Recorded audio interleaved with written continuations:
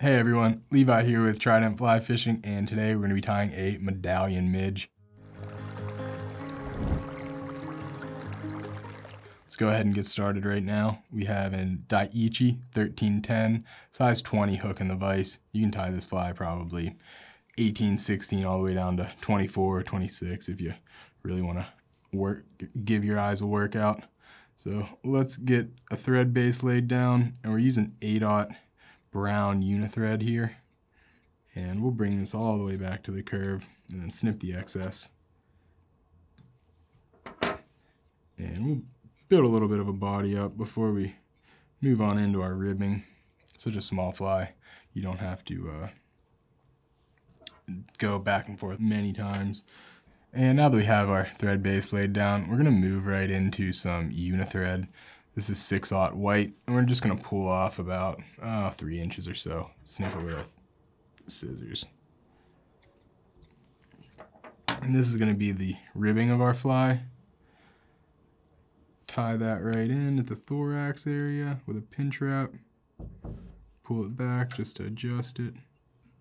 And then bring your thread all the way back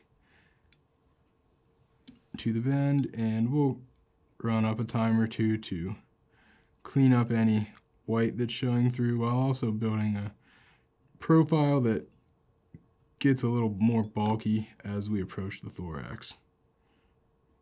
All right, probably get a little more up here, and that is good to go. From here, we're gonna take our ribbing, and what I do is I spin it clockwise just to get it nice and corded, and that gives you a little better rib look than if it were flat. And all the materials that we're working with today can be found at tridentflyfishing.com, and orders over 49 bucks do ship for free. That's a great winter pattern if you want to stock the box with it. It's also a pretty simple tie. So get that tied off right at the thorax, and you can snip the excess. And then we're going to move into some hairline clear wing material. And I've pre-cut this. It's about 3 times the diameter of the fly itself. And we're going to cut this in half so we have a wing for either side. There we go. All right, so now we'll start with the one closest to us just so we can see it.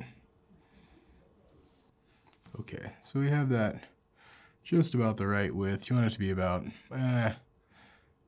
2 to 3 times the diameter of the whole fly. And we're going to tie that in right at the thorax with a pinch wrap or so. And we want this to be not quite on the side and not quite on the top, kind of cocked off at almost a 45-degree angle. And we'll do that on the other side as well. And let's get this tied on the other side. And again, we don't quite want it on the side and we don't quite want it on the top. Sort of a V. So we're gonna pull this over, and then we're also gonna pull it back. So now let's move into some Hare's Ice Dub. It's the color brown. It's gonna be our thorax. I tend to like a little flash in there to imitate the gaseous bubbles that are often found in a midge pupa. This clear wing does a good job at that as well. This is just kind of added benefit. You don't need a whole lot of dubbing for this, so give yourself just a small wisp, and then we'll go ahead and get it right onto our thread. Let's have just a little too much dubbing on there. You don't need a lot, so I just want to remove it before it becomes a problem. And we're gonna just wind this, make a nice pronounced thorax here, and get our thread just behind the eye of the hook.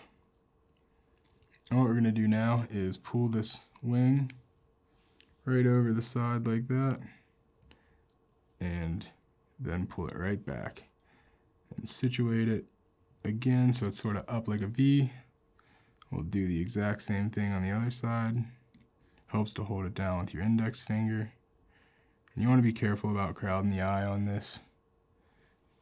From here, get rid of some fuzz.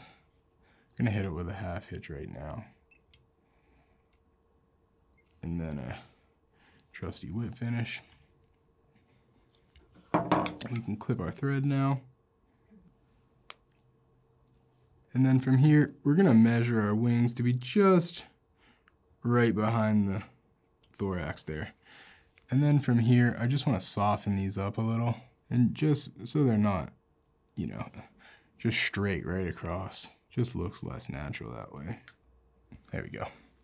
That is a Medallion Midge. I wanna thank you guys for watching, and I will see you next time.